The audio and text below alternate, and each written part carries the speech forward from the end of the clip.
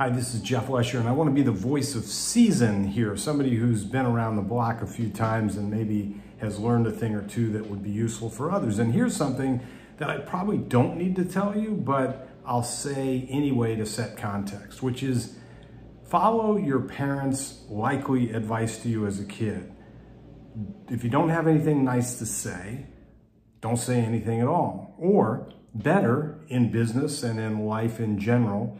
if your instinct is to go negative, try to think of something positive.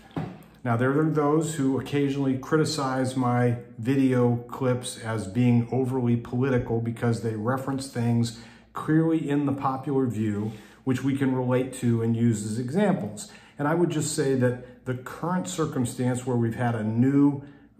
candidate introduced into the presidential election in a way, frankly, more consistent with the historical timing of these things than the years upon years of campaigning that typically has existed, it seems to have resulted in a short-term reaction on the other side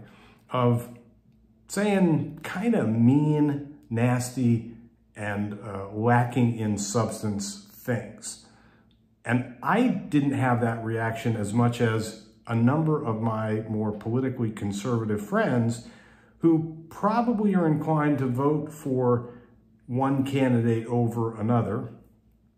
but have reacted to and responded to with some disappointment that their preferred candidate is leveling all kinds of charges and saying things in a way that are more nasty than they are substantive, are less policy-oriented than personal in their nature, and they don't like it.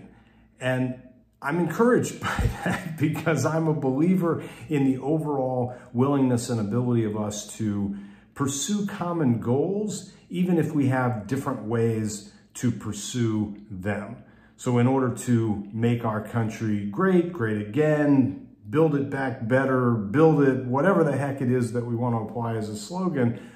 we agree that we want to live in a good place where we can have opportunity to make a good living and raise our kids in safety and send them to school and see them do better than we may have done in our lives. And so ought that not be the direction of the conversation? Which brings me fundamentally to the point, which is always about how to engage other people constructively and often in a business setting,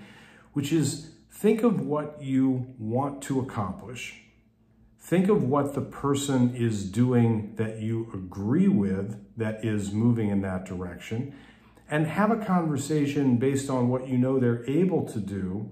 to understand how else they might pursue it in a way that, if not yours, at least is likely to get you closer to that common destination.